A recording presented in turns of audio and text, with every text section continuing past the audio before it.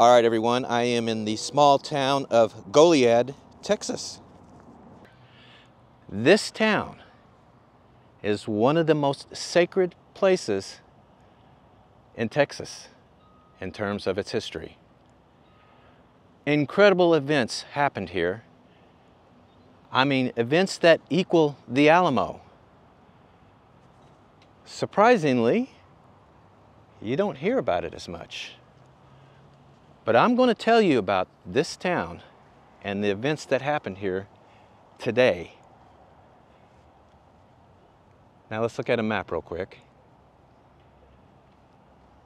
You can see I'm kind of out here in the country in rural Texas.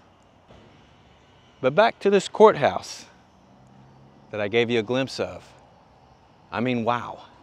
Built in 1894.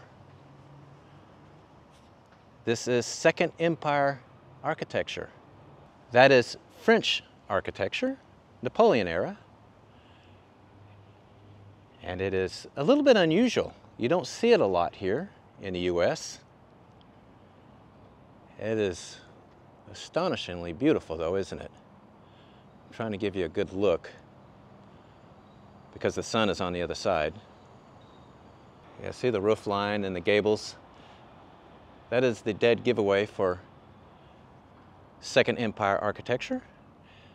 If you've ever been to Philadelphia and saw Philadelphia City Hall, which in my opinion is one of the most beautiful buildings in all this country, that is another example of Second Empire architecture. So I'm here in a square in the middle of downtown, and there is a tree that is quite significant. This is it right here. Now this has been here for several hundred years.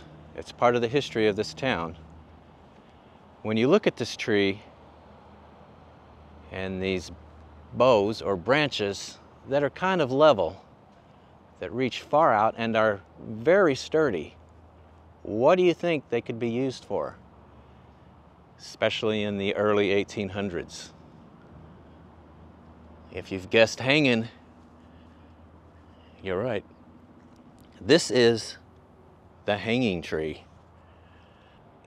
Between 1846 and 1870, and that is before this courthouse was built, by the way, during that time, trials were held right here in this square,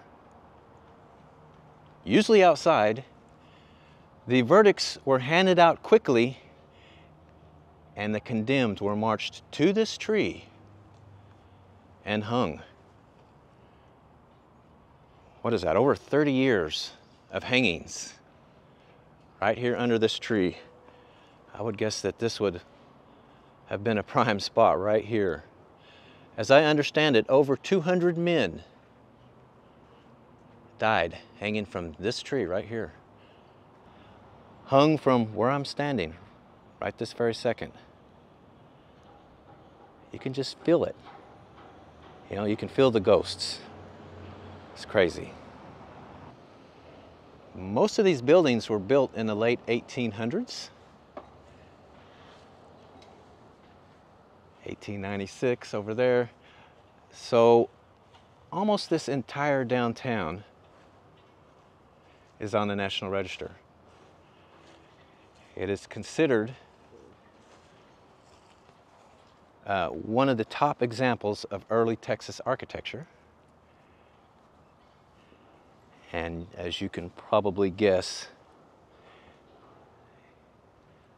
these buildings will be here forever. It is basically a museum down here.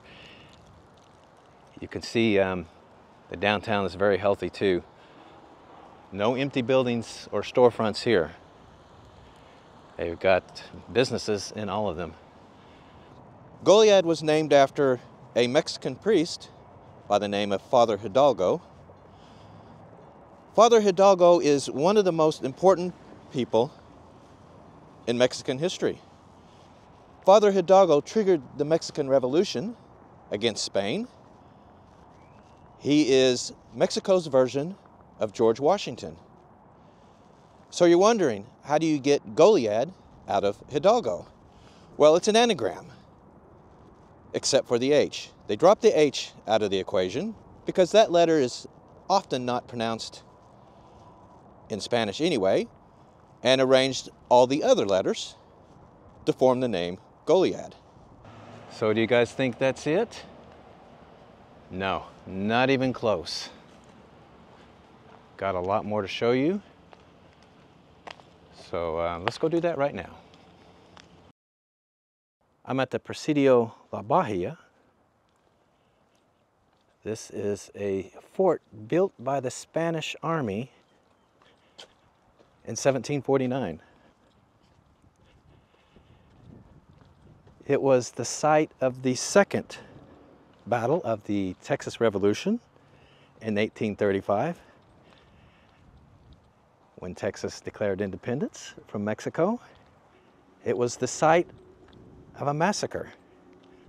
Here is the story of that massacre. Now, during and after the battle for the Alamo, Texian Colonel James Fannin was here at this fort. After the Alamo was lost, General Houston sent a message to Fannin to pack up his men and meet them, that being the Texian army, in Victoria. A few miles out of Goliad, the Mexican army caught up to Fannin and his men, and a battle ensued. The Mexicans outnumbered and outgunned Fannin and his men, so Fannin negotiated a surrender. The agreement was, if the Mexican army will just let them go, they'll drop their arms and leave peacefully. The Mexican general agreed to this, and Fannin and his men were taken back to this fort. A message was sent to Santa Anna, who was still at the Alamo, about this agreement. Santa Anna replied, "No, we take no prisoners. I want you to execute every last one of them." And so the Mexican army marched the men outside of the fort and shot every one of them. Colonel Fannin was the last one to be killed. They wanted to make sure that he saw that all of his men were dead, and then they shot him in the head. This is one of the most important events in Texas Revolutionary history, and as the war ground on, it became a rallying cry for the Texians. Remember Goliad. These are the 9 flags that have flown over this fort. Here, let's read the sign here. So we got the United States flag, of course, Confederate flag, Republic of Texas, First Independence flag, Second Republic of Texas, Mexican flag, First Republic of Texas, French flag, and the Spanish flag. The Presidio was one of the most fought over sites in Texas. Every attempt to change the order of government in colonial Texas involved the capture of the fort. In 1812, it was the site of the longest siege in Texas military history. 9 years later, it was the target of an American force attempting to conquer Texas for the United States. The Presidio Chapel was the site of the signing of the first Texas Declaration of Independence in 1835. And during the Texas Revolution in 1836, it served briefly as the headquarters of the Texan forces under Fannin, and then as their temporary prison after their defeat at the Battle of Goliad. All right, I'm inside the building now.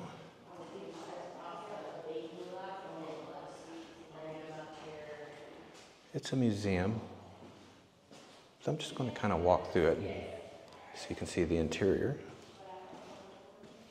of this place. Wow, 1749. This building is old. There is a chapel on the grounds. We will get to it shortly. That's pretty significant. Yeah, let's see if I can go out into the... Yeah, there we go.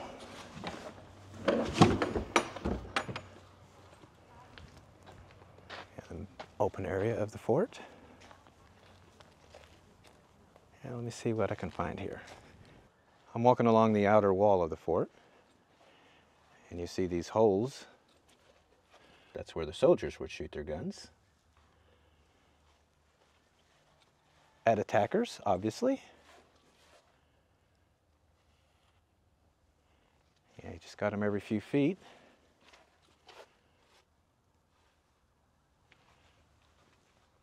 Corner of the fort there.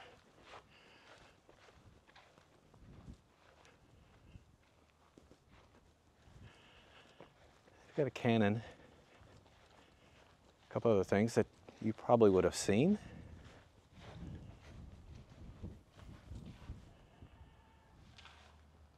During that time. Isn't that great?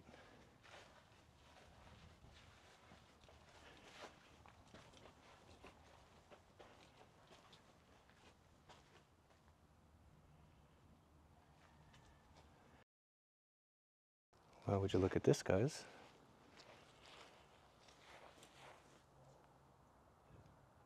This cat lives on the grounds. That's pretty obvious. He's walking right into the Loreto Chapel, which is right here.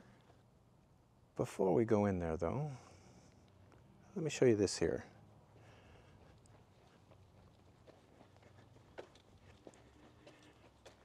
Where the lookout would hang out. You see a spot there.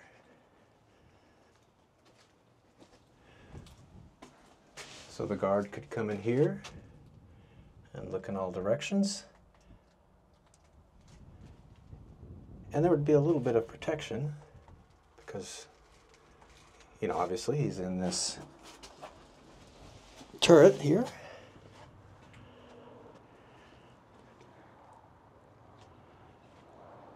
Pretty awesome, huh? Now near the top of the chapel is a statue of the Lady of Loreto. It was created by a guy named Lincoln Borglum.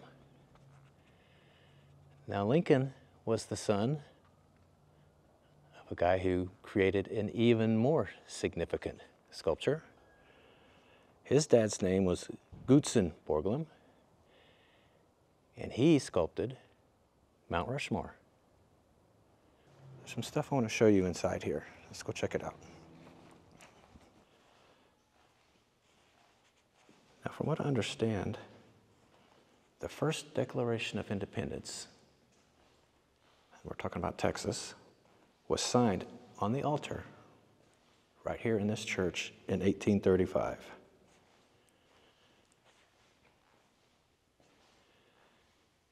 And I want to see this mural here. It is a Texas version of the Annunciation. That is the angel Gabriel telling Mary that she will be the mother of Jesus. Now there's the chapel over there. I'm on the other side. And I'm pretty sure this is where they would house the soldiers. There's a fireplace here. Maybe this was a dining hall, I'm wondering, or maybe just a general gathering room. And it looks like there was beds here.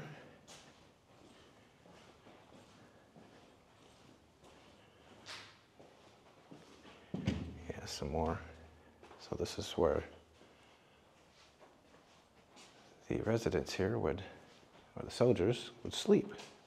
Looks like. Some of them anyway. It's hard to imagine that many of them didn't sleep out in the open. I doubt they had these restrooms though.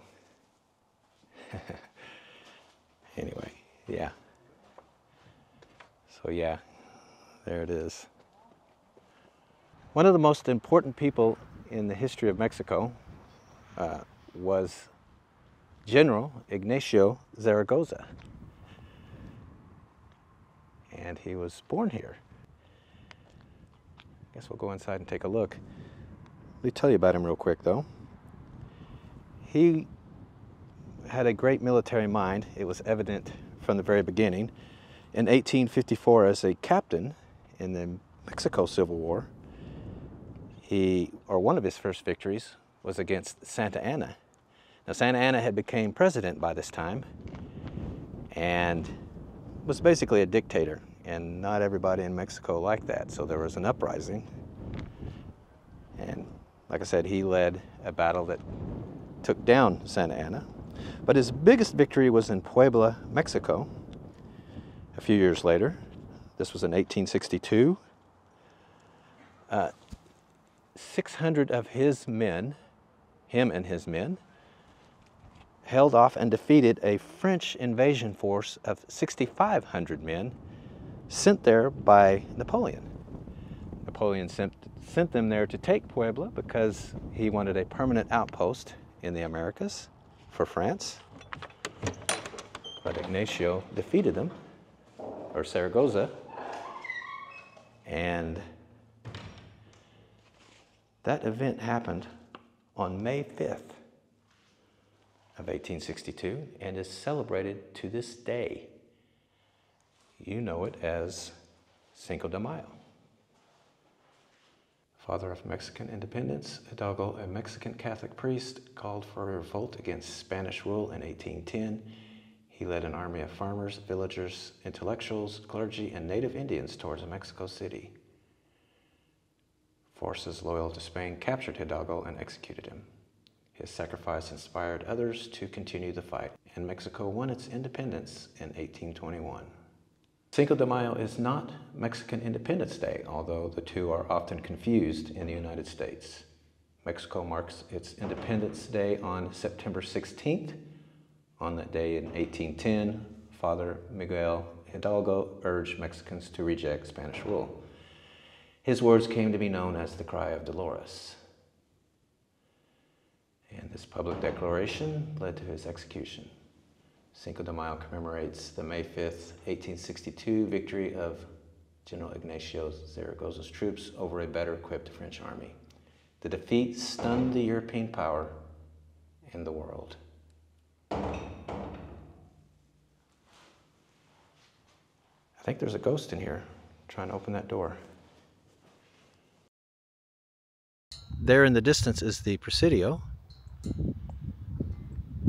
we were just at. This is Fannin's monument. It is here that his body and the bodies of his men that were massacred, this is where they are, underneath it. There's the names of the men that were massacred, killed. From what I understand, yeah, they're buried beneath us, all of them, on this mound here.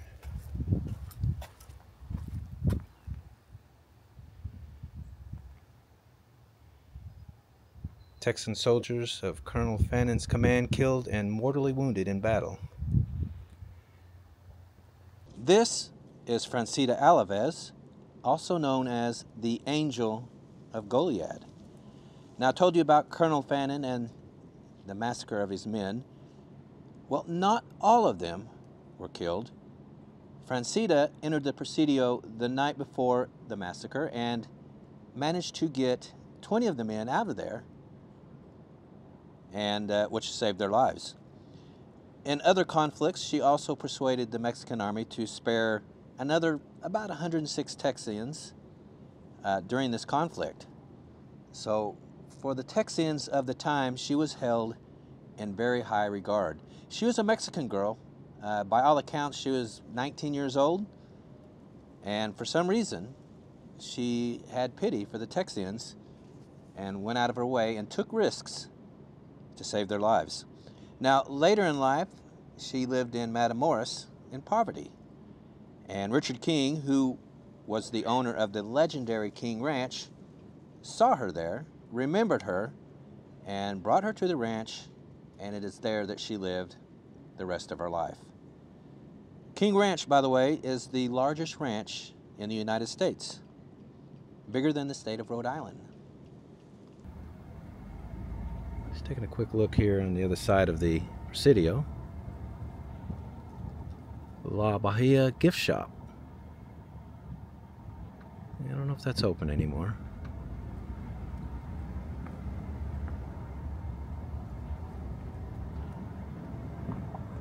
Okay, well,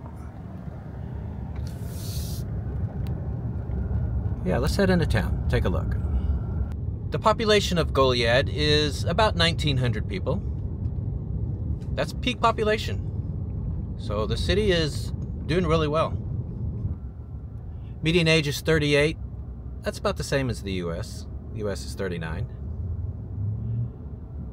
58% of this town is Hispanic.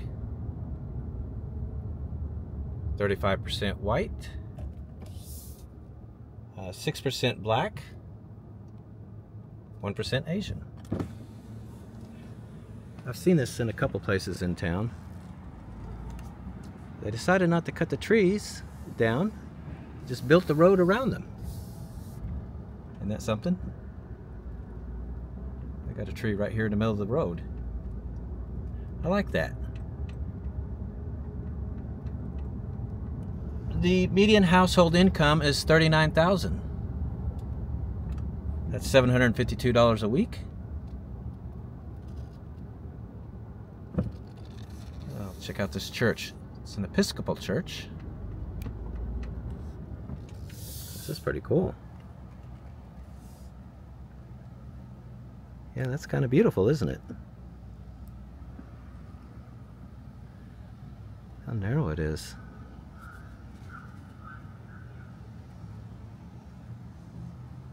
Yeah, I really like that. Yeah, another tree in the middle of the road. Some beautiful homes here, though.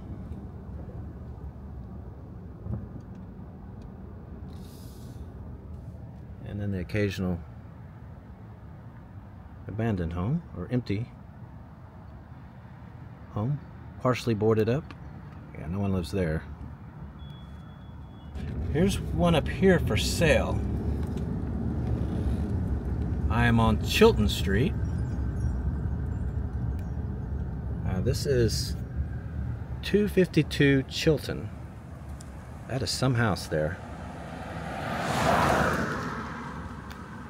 Would you look at that? And it is for sale. 242 Chilton. Now let me get that address right. What do you think something like that goes for?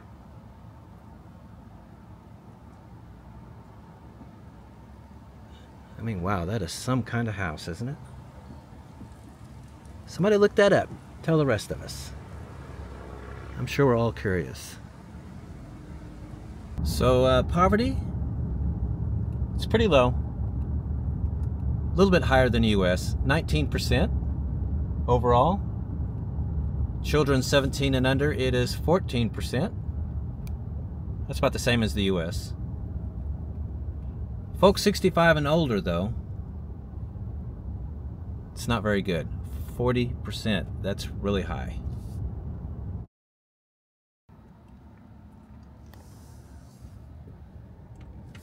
All right, well, cost of living, it's pretty low, 17% lower. Groceries are 14% lower. Healthcare is 19% lower. That's pretty good. Housing is 42% lower. Median home value here is $173,600. So you can live pretty cheap here. I don't know if that means it's a good retirement place.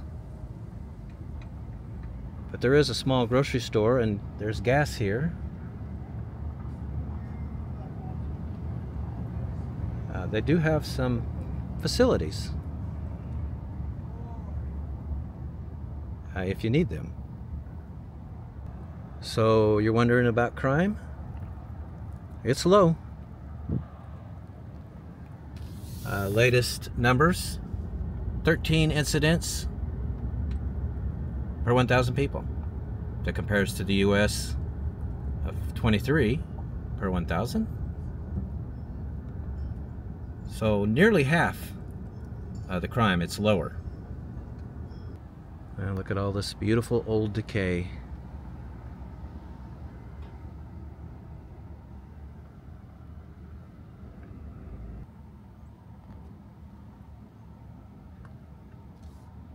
I don't know why, there's just a beauty to this kind of stuff for me.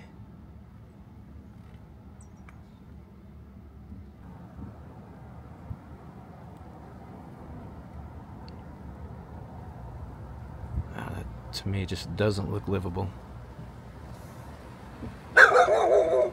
Wow.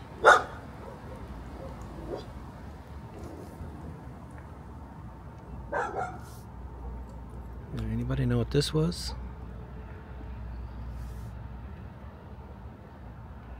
It's sitting here, rotting into the ground.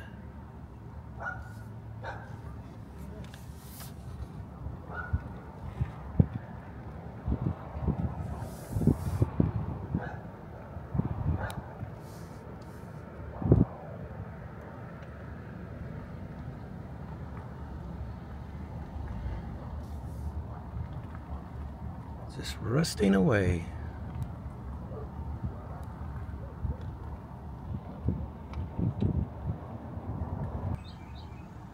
Yes, someone lives there. There's a dog out front.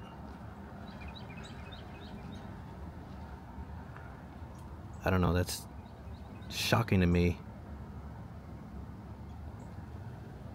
That someone lives there. And that, I can't even tell what that is. A little tiny trailer?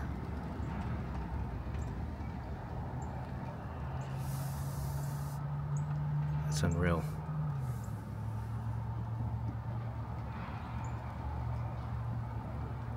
It's got a tarp for a roof.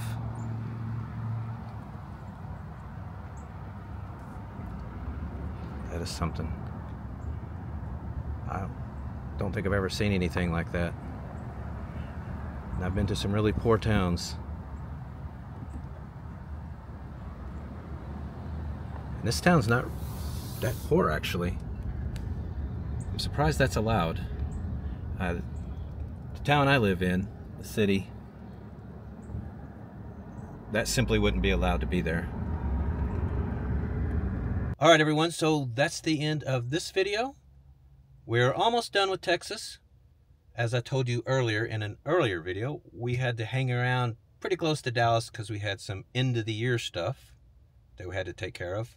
Doctor's appointments, that kind of thing. So we've got a West Texas video coming up next. And then we're heading out west. New Mexico, all the way to the coast of California. Then we're going to a Caribbean island off the coast of Mexico for a little short trip. After that, we've got some Mississippi and Alabama, maybe some Georgia. And then after that, as it starts to warm up, we are heading to Northern California, Eastern Oregon, Eastern Washington, Northern Idaho, Northern Montana, Northern North Dakota. That's all coming up into early summer. And then we will be going up into Ohio, over to Maryland, Washington, D.C., Delaware, down into Virginia. That will take care of a lot of summer. And there'll be other spots too as well. We're going to try to sneak Hawaii and Alaska in, somewhere in there. So that is what's on deck into summer. Hope to see you guys with us. Hope you come with us. And, well, we'll see you then.